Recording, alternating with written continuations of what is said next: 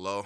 Yo, man. What's up? The streets is talking, man. Oh, the streets is talking. They acting like they want to know the truth. Truth finally comes out, huh? They ball when they can, and I'm balling by nature. Addicted to the game like Jordan. They ball when they can, and I'm balling by nature. Addicted to the game like Jordan.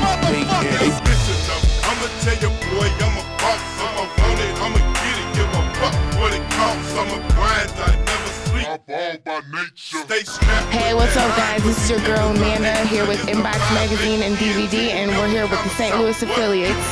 What's up? This your man KL representing that St. Louis affiliate. It's your girl LO, aka Laveau, representing them affiliates. Every day, all day. This your boy Kingston Chip, always known as Earl Jr., representing St. Louis affiliates. It's your man Bogart Style, St. Louis affiliates. Nothing's fucking with us. You already know that. That's what it is. What sets your group apart from any other rap group here in St. Louis? I think what sets our group apart from everybody else is because we're all different. We can all come to the table with a different idea about the same song, but we all have a different opinion about it. So, it's not different. Well, me being a woman, I come to the table with a woman's point of view on the same thing that a man will do in the streets. At the same time, being a woman and in the streets sometime, not in the streets, whatever, and still being a mother. I don't know. I guess we've got the capabilities to bring something social to the table, but all the time we can trick a younger audience. I don't want to say younger as if we're ancient. You know what I mean? Because I'm very well 26 years old. But we've got the capabilities to bring some conscience to the table, and that's something that's totally different in St. Louis on a larger scale.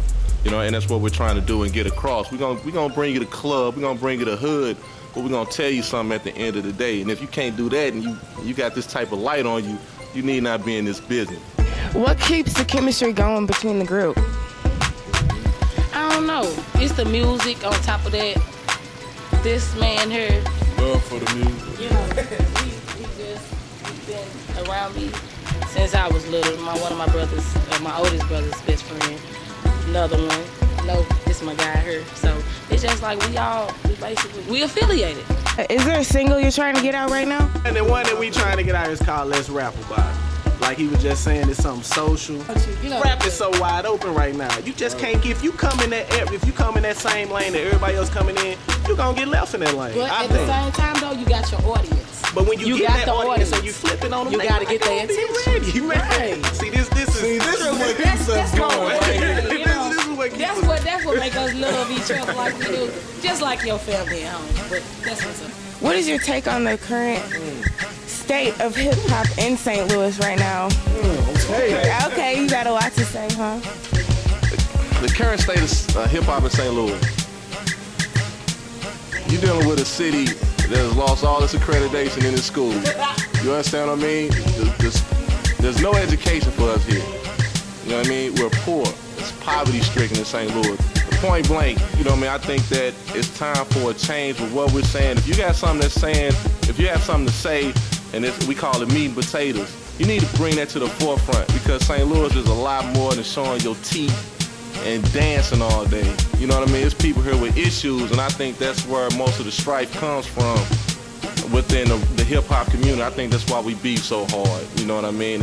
And not to say nothing about, you know, those who have come before us or those who have blown up before us, you know what I mean? Because they don't owe us anything other than the right to do what we do. I just feel like I know where I'm from, I know the city where I'm from, and I know what goes on in the city that I come from, you know what I'm saying? So it's like everybody has their own thing.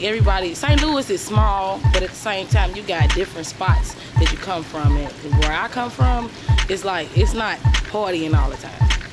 You see what I'm saying? It ain't shaking your butt all the time. It's not tricking with dudes all the time. It's actually real life. Like she just said, it's real life. So why not rap about real life? Why not rap about real life? Why do you have to stunt on every song when I can see you on the bus stop? I mean, that just ain't right. That's whack, and it's false representation of St. Louis. Is there anything else you guys would like to tell Inbox Magazine and DVD? I just want to say be on the lookout for that St. Louis affiliates album coming out. You heard it here straight from Inbox Magazine and DVD, St. Louis affiliate. Got a name that's on the charm on my chain.